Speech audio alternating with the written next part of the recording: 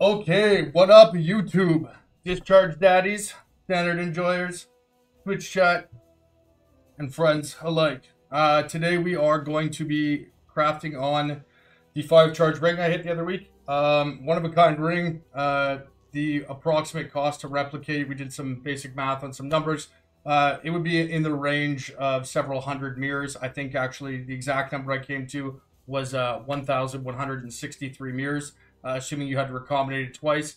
It's the only 3-charge implicit ring in the game, and the first ever 5-charge ring hit. On top of that, as you can see here, we've got the T1 Crit Multi from the Essence. As a passionate and a discharge enthusiast over the years, quite excited to hit this.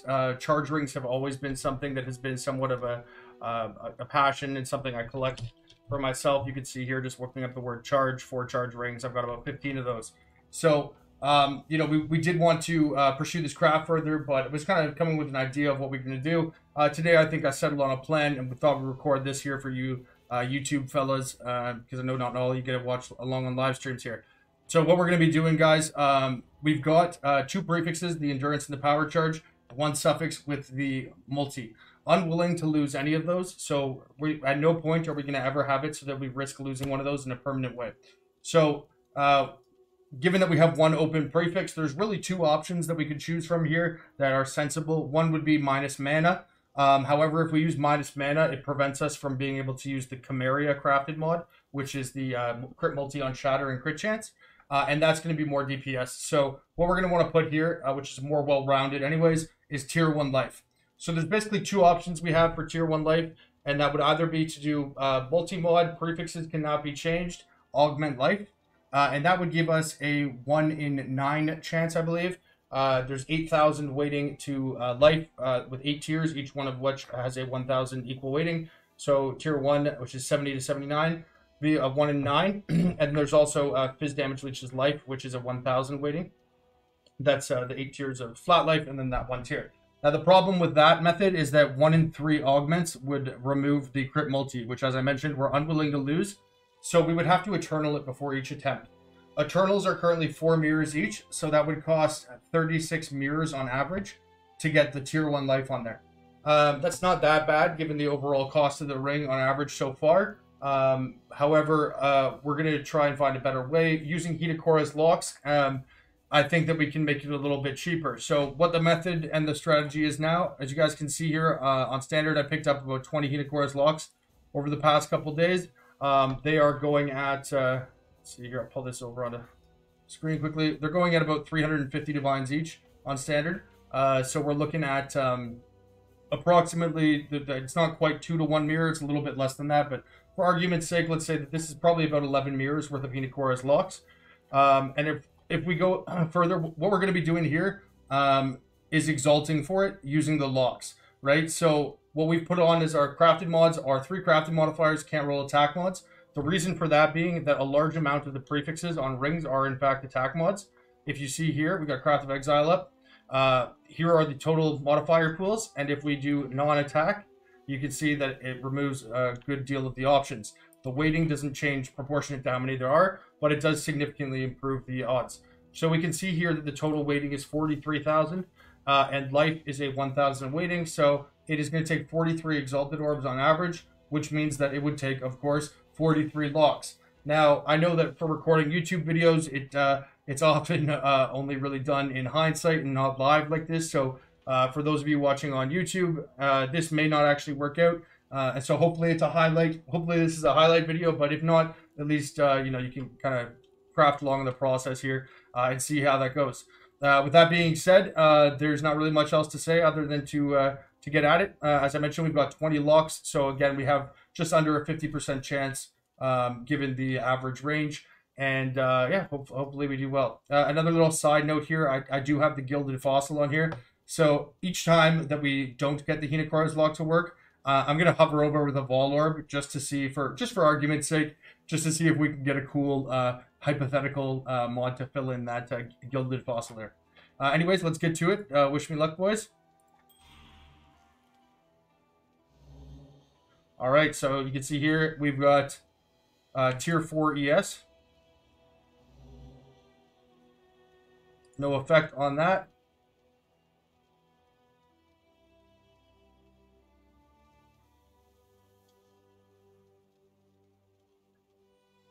And the best thing I think for us to do is we're gonna have to just use a Divine Orb. We can't use a Blessed Orb here because there's no ranges on the implicits. And so because it can't change the range, it won't do anything. Alright, so tier 7 evasion.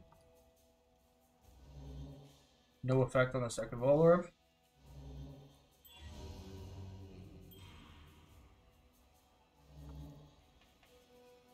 Tier 1 evasion.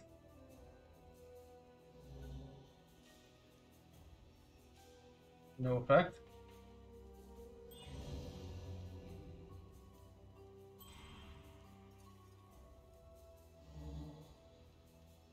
Tier 2 evasion. Again, no effect.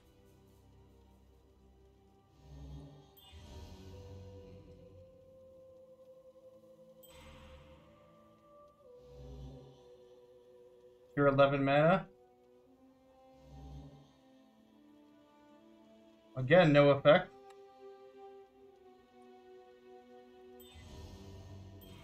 That's 5 down. Tier 11 ES. Giga Chad mod. Alright, here's the first Vol Orb that would have done something, and that's just turns it into a random rare.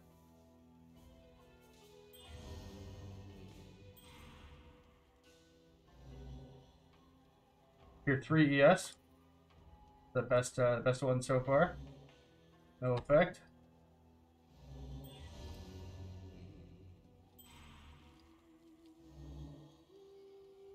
Tier 5 evasion rating. This changes it into a random rare, and I'm not gonna lie, that's actually a pretty sick rare.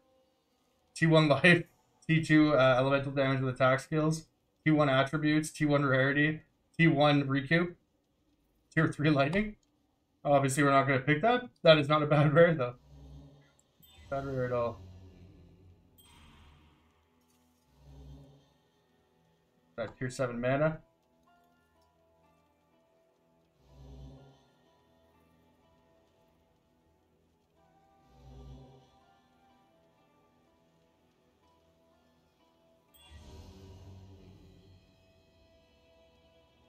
Alright, number 10.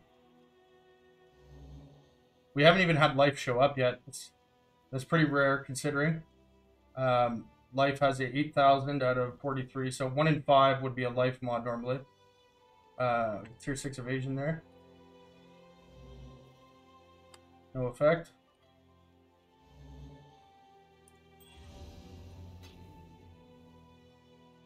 Alright, we're in our second half. Bummer evasion roll again. Oh, there we go. There's our first implicit. Anger aura effect, but it replaced the power charge.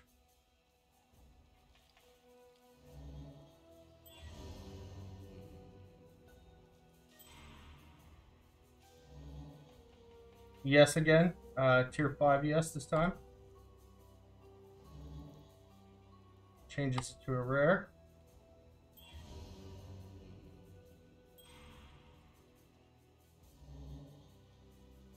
Tier 2 evasion. Oh!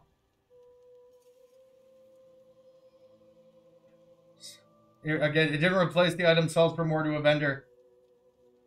But, dude, can you imagine Frenzy Charge, Power Charge, Endurance Charge, 7/7? Or like, oh, or actually the rarest would be Bleed Immune. That'd be nuts. Alright.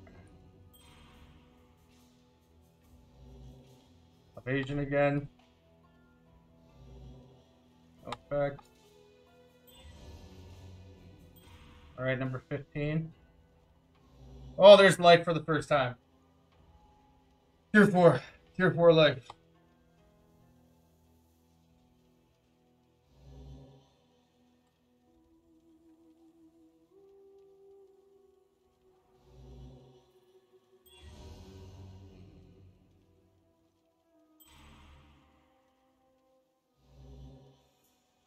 Tier 1 rarity. Fucking get your MF characters ready. Alright,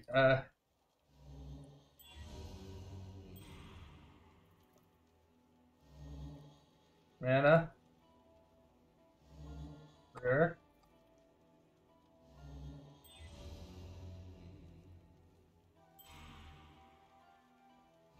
Oh, life again.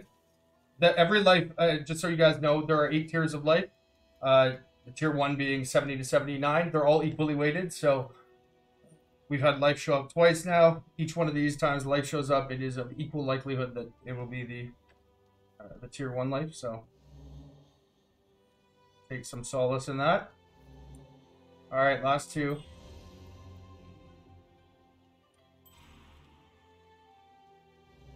Oh, bummer. Life again. No effect. Last one. Alright, YouTube. Bummer, ES.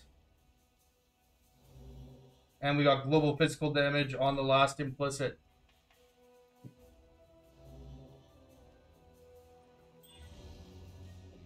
Alright. Well, unfortunately, we didn't hit it there. As I mentioned, it's a 1 in 43. For the folks on YouTube, I might be able to borrow, or like I usually make around 5 to 10 mirrors a day on standard. There are quite a few Kina Chorus locks available for sale. I actually gave 5 mirrors to my guildmates yesterday, just for helping me out with crafting the bow. I lost 61 mirrors the day prior trying to craft the bow suffixes out. I do know that there's quite a few locks available. This one guy's got 6 of them. This guy's got 7. So we might be able to make another crack at this today if I get a couple mirror services, and or if I can just get somebody to lend me some money to do these in the short term. So follow through. Unfortunately, we didn't get to hit it live on recording here, but stay tuned for the fellas on YouTube. We will be back and we will get this ring done. Belton, peace.